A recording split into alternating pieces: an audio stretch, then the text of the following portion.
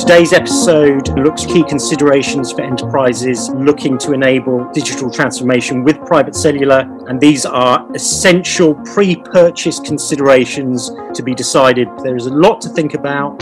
Talk about the fact that the enterprise have a need for critical OT connectivity, both within their location, but there are also quite a few segments that need wireless critical connectivity, in their warehouses, for example, but also on a nationwide level. Let's zoom in on these local area cases. Explain again for me why private wireless is the best choice for connecting critical processes and things in these industrial sites. And it's the same with private wireless. We talk about OT for business or mission critical application that have even more stringent requirements, and there is general tendency to want to effectively own and operate those networks.